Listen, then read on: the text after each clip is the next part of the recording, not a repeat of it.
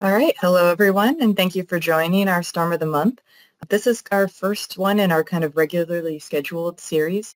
You all have been attending our Storm of the Months for the past several months. Those were co-hosted with Jim Ledoux at WDTD, who is also on a detail with NIST, so they had kind of wind damage estimation and DAT-focused presentations with some of his partners through NIST. But now we're back to our usually scheduled programming. Well, I wanted to kick back off the Storm of the Month series after a long hiatus since the COVID period when we did it in 2020. And so this is our first one. We've got Ben Lott, a meteorologist from the Binghamton, New York WFO, and he'll be talking about the aftermath of the September 25th, 2022 Walton, New York tornado. And with that, Ben, that's it from me. So go ahead and take it away. Thank you. So I'm going to start out with my professional and radar background.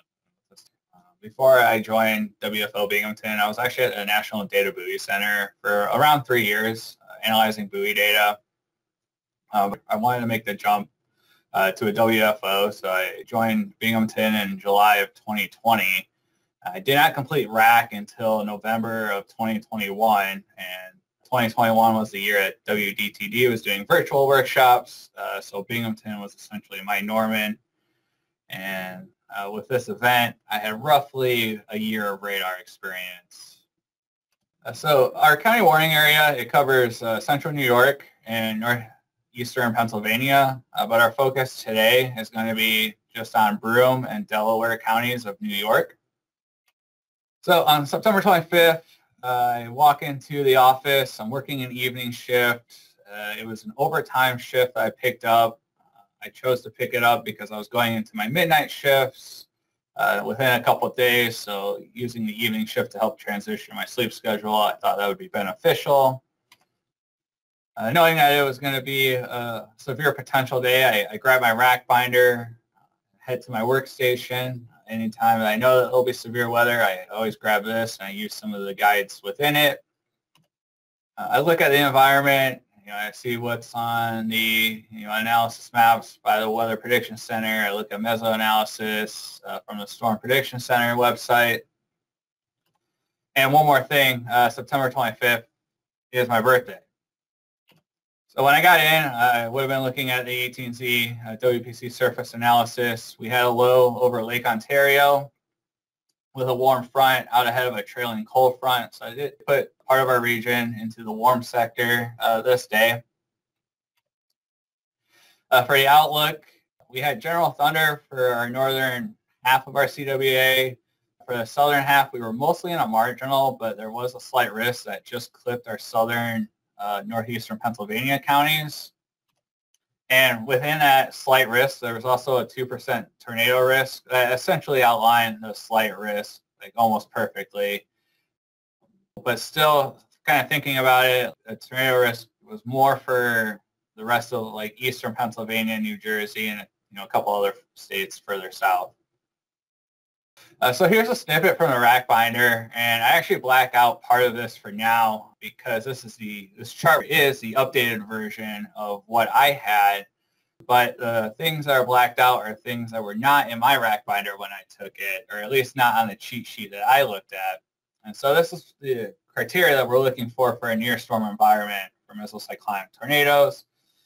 You want an STP greater than 1. You obviously want some CAPE, not much SIN, low LCL heights, an SRH value of 150 or greater, and an effective block wind difference of around 40 or even greater. Now, the updated guide, they have provided some necessary values, and at the time, I did not quite understand the role that the 0 to 1 kilometer shear would play into a possible tornado event. Again, this is just the updated guide pulled straight from the guide that they'll be using for RAC this year, I assume, with some necessary values and then the preferred values. And what I like to do when I'm using those values, looking for those values, I like to go to the College of DuPage website because their soundings have all of this information on it, all the indices. And so I've highlighted everything except for I forgot to highlight the surface to 1 kilometer shear. And I'll just kind of circle that here with my cursor. Now that was 28 knots, so that was pretty good. We did have low LCL heights, but everything else really didn't meet the criteria. And our STP value was basically 0. Now, the sounding I pulled shortly after the event, it is very moist, likely contaminated with some convection. So I do show a slightly better sounding, but still we were really kind of lacking the instability in Broome and Delaware counties. And even the shear values weren't even that good either. So while, yes, this isn't the best looking sounding, for the most part, the indices really weren't that much different. But anyhow, I'm working radar at this point. I'm looking, have my eyes on it, and I see a storm that pops up just northeast of Binghamton, and I kind of see a higher reflectivity there, which I highlight there with the white circle. And I start going through my scans, and with GR2, you can easily do this. You can get a nice 3D model of what the higher elevations look like. And I saw this core on this storm, and I had two thoughts with this. While we weren't really expecting like a downburst sort of environment, it really doesn't take much to knock down a tree here in the Northeast. So I figure, well, if this core does fall out, maybe the winds will be strong enough to knock over some trees. Or this is a pretty nice looking core. There's probably some decent sized hail in it. So either way, I'm going to put a severe warning on this storm, and that's what I did. And we did have to ask for reports because we didn't really hear anything on the scanners, but we did get this from Facebook that someone did have 1 inch size hail. So that was great. Verify that warning. Feeling pretty good about the evening so far. And so at this point, the storm did weaken, and it exited Broome County, and it began to approach and move into Delaware County. So revisiting the rack binder, here's a snippet of the impact-based warning guide. And for your base warning for tornadoes, you want a 30-knot VROT and an STP greater than 0. That's what you're looking for. There are some other things that you can look for as well that maybe help boost your confidence. For example, some higher reflectivity co-located with the velocity, CC below 0.9, ZDR near 0, but it's not necessary. So, this is what I was looking for anything this day, was that 30-knot VROT. All right, so Walton here is kind of outlined here by this dot, and this GIF does move pretty quickly, so I'll replay it again. And when I was looking at this storm, I thought, wow, this storm has kind of a weird curve to it on the reflectivity. And, there is some broad rotation, but the VROT was 20, 25 knots at best. So in my mind, it really didn't deserve a tornado warning. There wasn't much of a core to the storm, and there was very little lightning. So in my mind, it almost seemed just like a shower, just an oddly shaped shower. It really didn't feel like I needed to warn on this storm. So there was no severe warning. There's no tornado warning. I didn't even put out an SPS on this storm, which maybe that would have at least been the best thing to do. But this was around 5:30 p.m. And just kind of taking a look at some of the other scans up above before tornado touchdown. Our VROT maybe looking a little bit better at 0.9, but still it was below that threshold. And we still have some rotation at the 1.4 level, but not quite as tight, even more broad. So again, the storm went unwarned, and as a result, we saw all these comments on Facebook. Trees were knocked down, structures were damaged, roofs were torn off. I saw all these comments. I'm thinking, what happened? What did I miss? Like that storm, it didn't look like anything. How did it do all this damage when it looked way better when it was in Broome County? And so the emergency manager did request us to come out and do a survey. And while most of the damage was EF0 damage, there was an EF1 rated damage near the end of the path. It was on the ground for a short period of time. The path length was only 2.5 miles. It was on the ground for less than 3 minutes.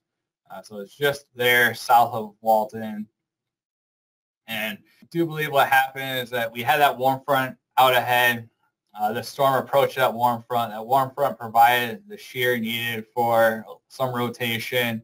I also pointed out that the low-level shear was pretty good as well. So, kind of combining those things, that's probably what really helped get this little spin up going, support it for just a few minutes. So here's some survey photos that were taken. There's some trees down on a structure here, trees down on a house, a couple larger trees or moderate sized trees blown over. This picture here, this was a car repair shop. It had a metal roof. The survey crew did say that this really wasn't fastened down very well, but still the winds were able to just kind of peel this roof right off of the building.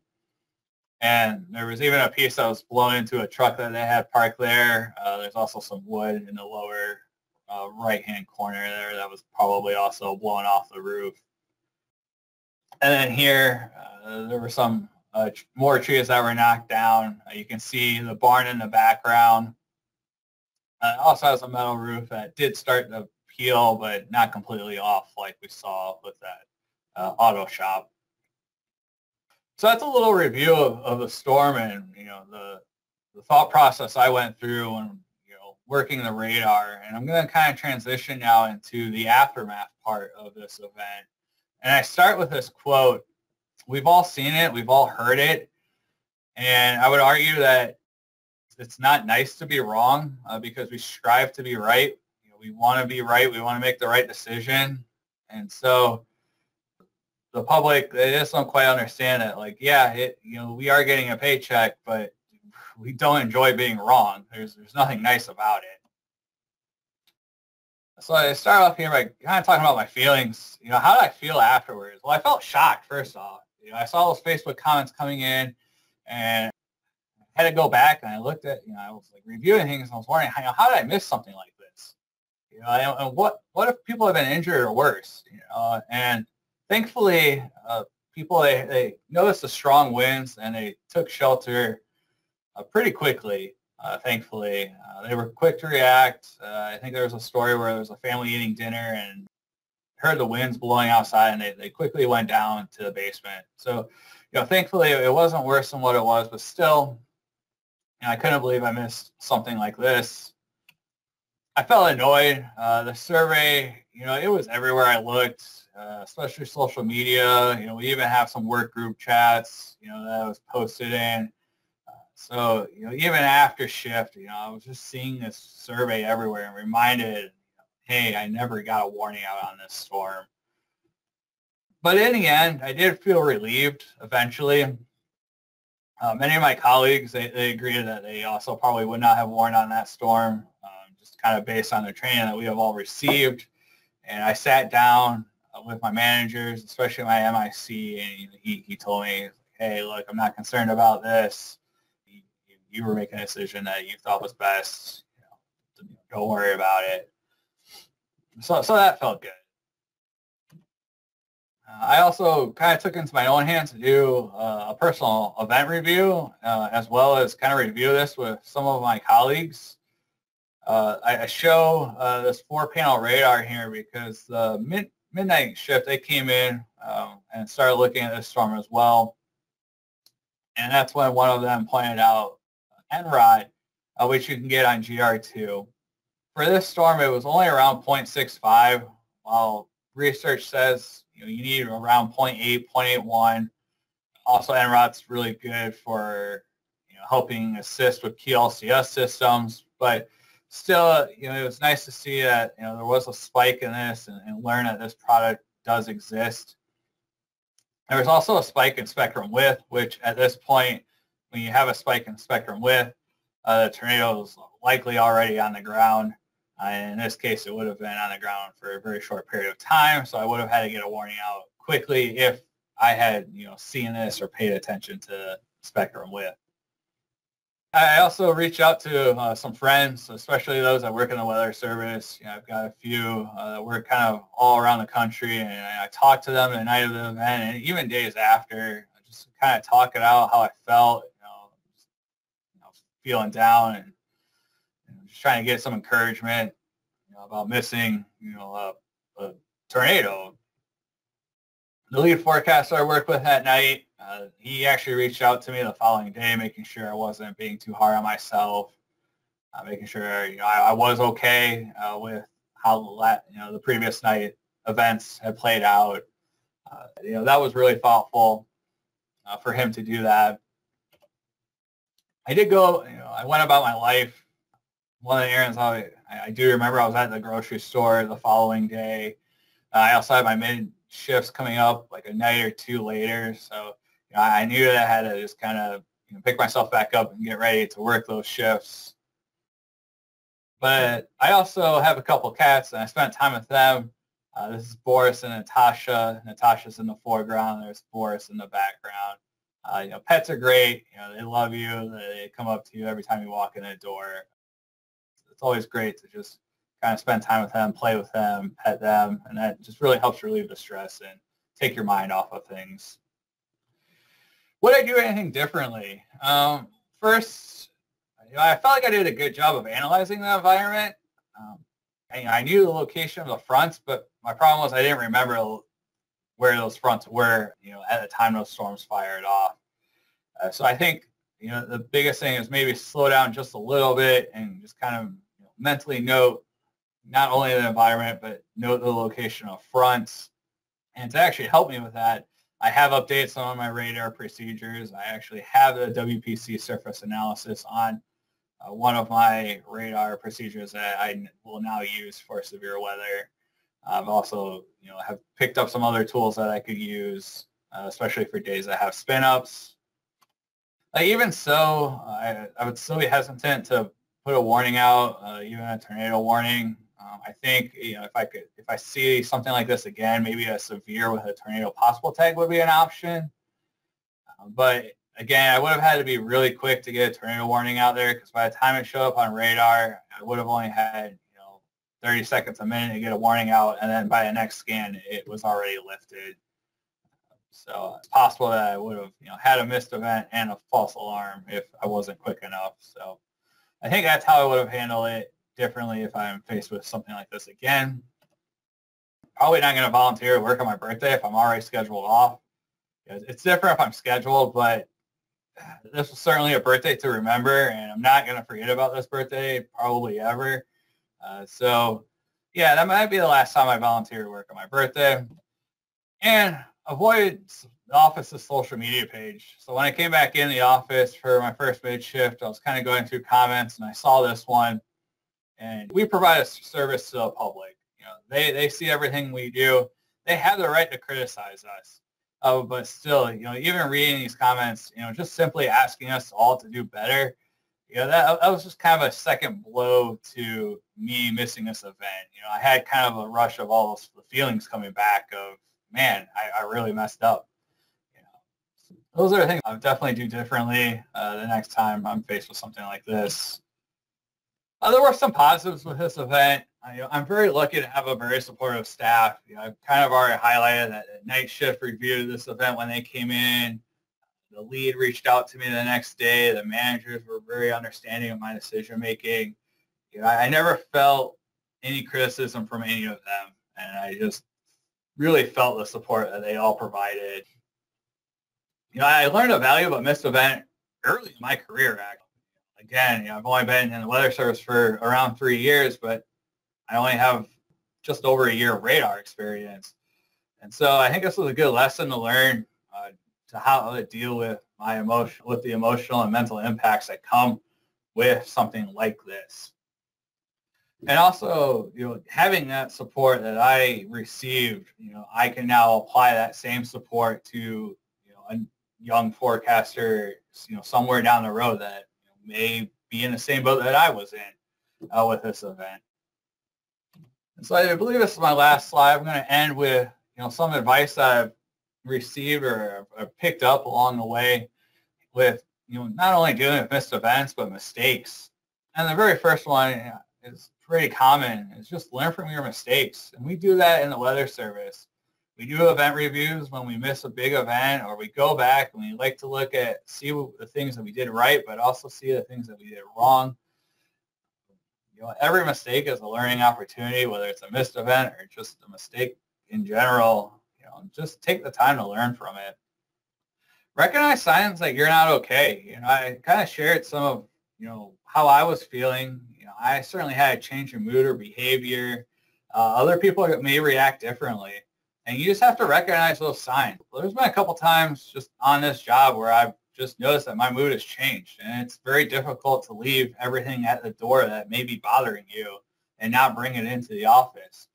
And that's okay. We're human. We're going to have feelings. We're going to have, changes. Just be aware of those signs. It goes the other way too. If you, notice a coworker just isn't themselves, it's okay to bring that up to them. If you have to, pull them aside and just ask, like, hey, are you all right? Is everything fine? They're going to want that support. So definitely just be aware of those things. Talk to someone afterwards. We are lucky that this agency has started to emphasize behavioral health and wellness. We have Lieutenant Commander Valerie Gardner to talk to. Also, that second bullet point, you could talk to any of those folks. I have talked to friends. I've talked to family. I have talked with colleagues and managers. I've even talked to a therapist. Not necessarily about work, but just seeking professional help. It really can be beneficial, and it's certainly a route that you can always take if you don't feel fully supported by, maybe those around you, or if they don't quite understand. And the last thing I'll say is just don't let it stop you from going about your life. I mentioned I was running errands. I also like to go out and do my hobbies, because the hobbies really take my mind off of anything I'm dealing with. I like to play disc golf. I like to play regular golf. And anytime I'm on the course, I forget about what's happening outside of my life, because I'm having fun and I'm focused on just my hobbies and my activities. And be social. If someone invites you, out, or there's a work gathering, just go out, be social. Don't stay at home and give yourself time to think about it. Find distractions. Just keep your mind off of whatever happened, and hopefully you quickly kind of forget about it and be able to move on. With that, that's all I've got, and I'll take any questions. All right. Thank you, Ben. And, I really enjoyed this being our first kind of kickoff of this Storm of the Month series, because, I think we don't always talk about these kinds of details.